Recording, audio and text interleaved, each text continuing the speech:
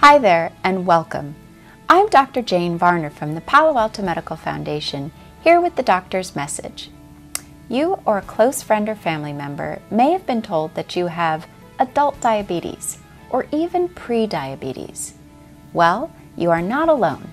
Nearly 2 million Americans are diagnosed with adult diabetes every year. Diabetes can increase your risk of developing problems with your heart, eyes, kidneys, and even the nerves in your hands and feet. So what is diabetes anyway?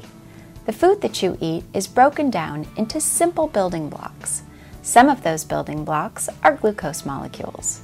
Glucose molecules are reabsorbed into your bloodstream from your digestive tract and then further transported into your individual cells by insulin.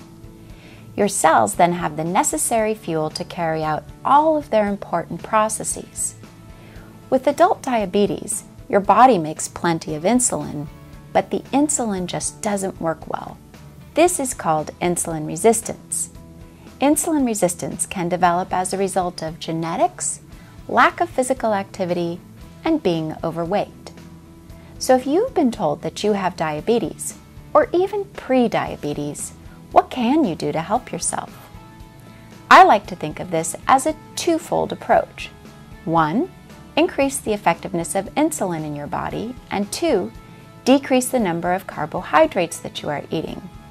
Increasing insulin effectiveness can be accomplished through physical activity and weight loss.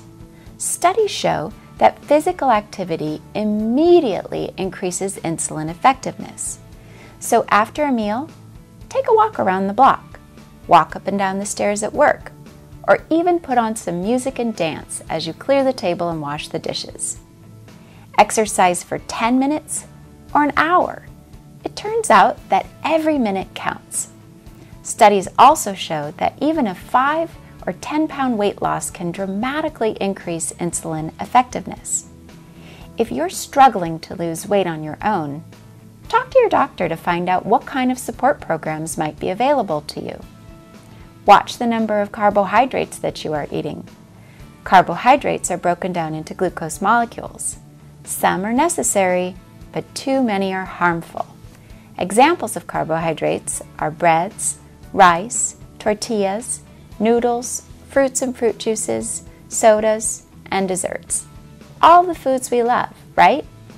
Some carbs are more harmful than others though, so reference the glycemic index that I talked about earlier in the show when deciding on which foods to cut back on. Whenever possible, choose whole grains such as brown rice and whole wheat bread. These are tougher for the body to break down and don't generate quite as many glucose molecules as processed carbs. My final recommendations: start today. Take small steps if you need to. Target a 5-pound weight loss and a walk around the block every evening after dinner. Once you start, you'll feel so much better. And that's what it's all about, right? Again, I'm Dr. Jane Varner with the doctor's message.